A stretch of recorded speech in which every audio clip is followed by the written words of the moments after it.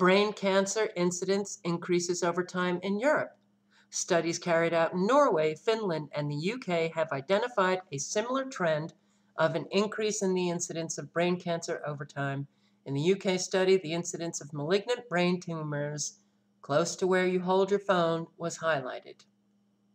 That's a pretty significant increase right here. Other effects on the brain: blood-brain barrier permeability. The BBB is a membrane which prevents toxic materials from the blood from entering the brain. It was first discovered in 1975 that RF radiation causes the BBB to leak. Since then, at least a dozen laboratories around the world have corroborated this effect. There's no consensus on the link between BBB damage and cancer, but some studies allude to this. Brain cell loss. A Turkish study on adult female rats that were exposed to a 900 megahertz electromagnetic field found that EMF exposure caused a significant decrease of the cell number. Additionally, cell loss can be seen. In their conclusions, the researchers drew parallels between these exposures and teenagers' brains that are exposed to cell phone radiation. Brain activity. Researchers in China exposed 18 participants in RF radiation for 30 minutes, which was well within international cell phone legal limits. They concluded that 30-minute LTE RF EMF exposure modulated the spontaneous low-frequency fluctuations in some brain regions. Brain blood flow affected.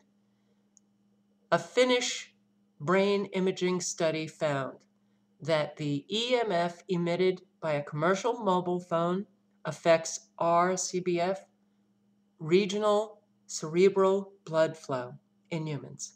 This suggests that cell phone radiation affects neuronal activity. Texting affects memory. An Australian study on young adolescents found students who reported making or receiving more voice or SMS calls per week, and in a particular more of both, demonstrated shorter response times on learning tasks, but less accurate working memory. DNA damage.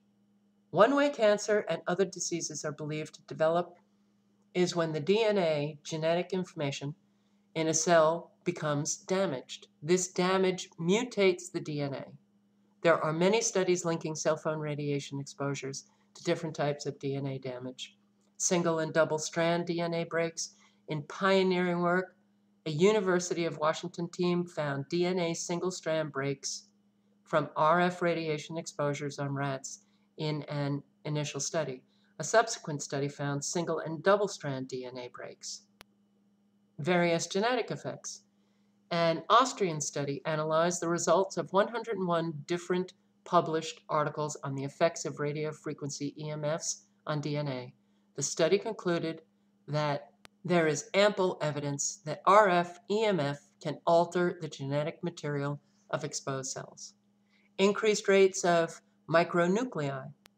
Micronuclei proliferation indicates a type of DNA damage strongly associated with cancer. A Brazilian study found that electromagnetic field irradiation, low-level cell phone type exposures, during pregnancy leads to an increase in erythrocytes, micronuclei incidence in rat offspring. Several studies have found increased rates of micronuclei in the body following exposures to RF radiation. Heat shock proteins production decreased. A U.S. study exposed chick embryos to RF radiation. They concluded that this EMF-induced decrease in HSP70 levels and resulting decline in cytoprotection suggests a mechanism by which daily exposure, such as might be experienced by mobile phone users, could enhance the probability of cancer and other diseases. Oxidative DNA damage. The Guler study in Turkey exposed female and male infant rabbits to 800 megahertz radio frequency radiation and found GSM-like RF radiation may induce biochemical changes by increasing free radical attacks to structural biomolecules. Free radical damage is associated with the development of cancer. DNA strand breaks. This Austrian study exposed human and rat cells to mobile phone radiation and found DNA single and double strand breaks. Changes in gene expression.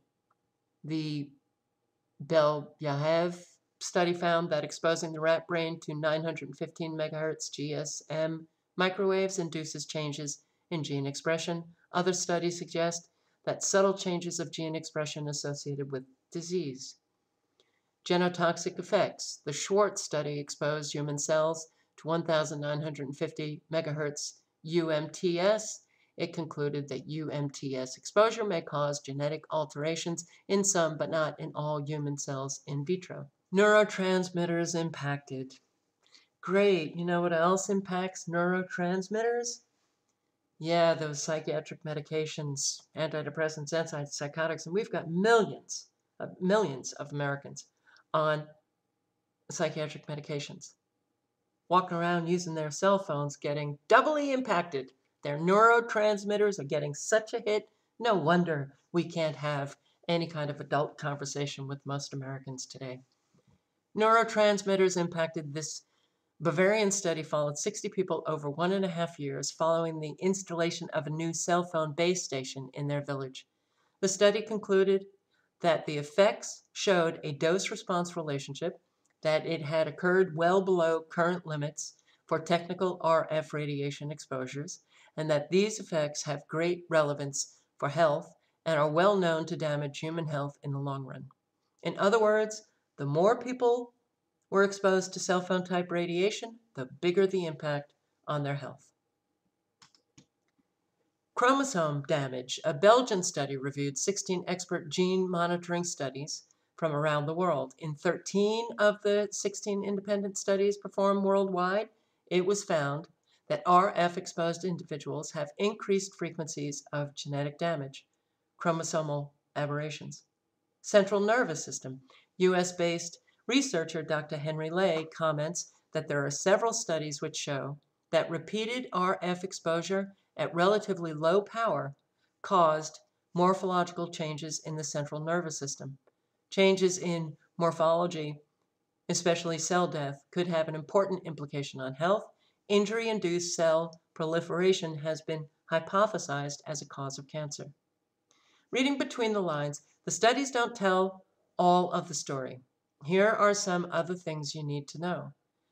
Latency period before diagnosis. To put this in the words of researcher Dr. Martin Blank, cancers do not form overnight.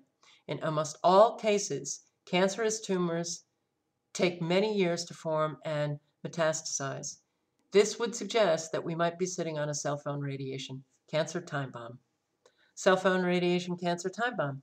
To give a sense to what this latency period could mean in terms of the incidence of brain tumors in the years to come, researcher Lloyd Morgan produced this alarming graphic showing that brain tumor cases could reach epidemic proportions within the next decade. Flawed research. Not all of the research points to a link between cell phone radiation and cancer, but then that's hardly surprising given the lengths some researchers go to skew the results. This research paper also lays bare the phenomenon of study bias.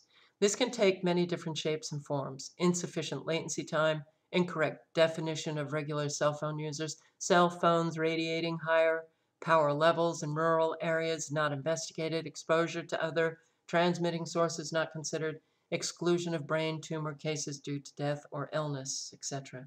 It's the tip of the iceberg.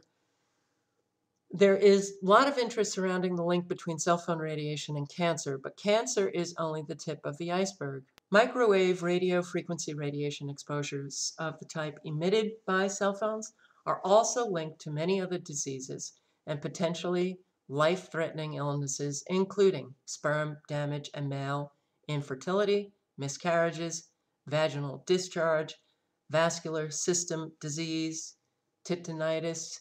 I don't think I'm pronouncing that right, but childhood cancer, sleep problems, depression, irritability, memory loss, concentration difficulties, headaches, dizziness and fatigue, suicidal tendencies, arrhythmia, heart attacks, bone marrow interference, altered calcium level in cells, ADHD, reduction in nighttime melatonin, suppression of the immune system, arthritis, rheumatism, skin symptoms, lymphatic diseases, autism, and hearing problems.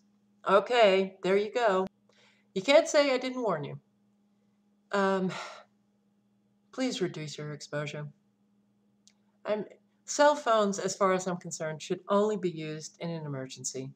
And yet you see people walking around the streets, they're talking to people in supermarkets.